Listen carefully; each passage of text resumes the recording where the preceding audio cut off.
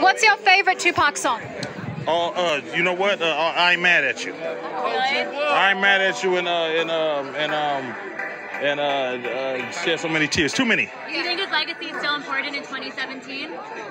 Yeah. You know that. Come on, man. The most relevant, you know what I'm saying, legend ever, man. Come on, man. You know, can't nobody match his work ethic. He put down so much great music, and what it did, it catered to the inner city. And that's where it's important that, because the inner city gives the suburbs the confirmation to, you understand me, know what's the real deal. You feel me? That's what it is. How did his music affect you as an artist? You know, he spoke with how we was living. You feel me?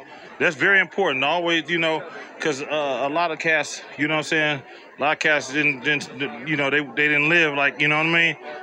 And they wasn't living it like, you know what I mean, how they scream it. A lot of rappers didn't live it like they scream it now.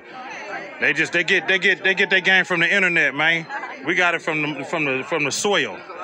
My dad was playing Run DMC in his Camaro and Rockbox, and since then I just been on it. His movie is coming out on Pac's birthday. If there's anything you can tell Pac today, yes, all love, man. One love. Rest in peace to E40 and Tupac, and I'm glad Benny Boom done put this together, man, to tell the man's story.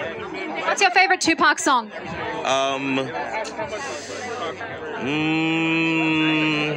I like Brenda's Got a Baby, but I like the whole Tupacalypse album, you know, for sure.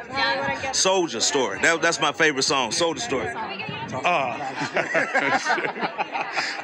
Shed So Many Tears, Live and Die in L.A., Dear Mama. Those are some of my favorites. Good choices. How did his music affect you as a musician? Well, we were friends, very, very close friends. You know, he wrote songs for me. So